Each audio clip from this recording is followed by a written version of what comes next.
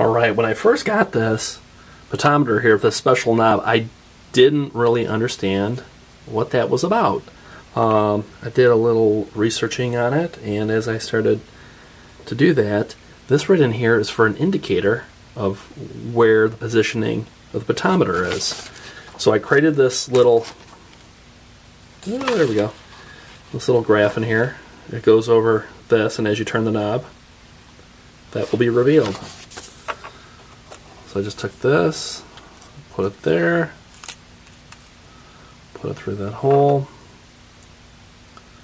There's like the set.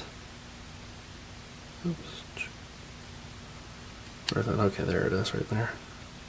And obviously you can set that to wherever you'd like, but it will reveal the number where you're at. Let's see here.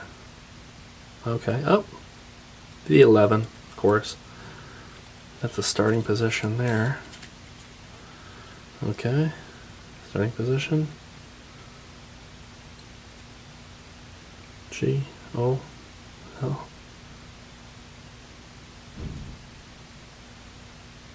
Oh, much further. I only put 11 on there.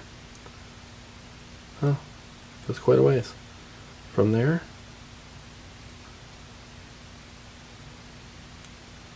to there. Okay. There. All the way around to this side.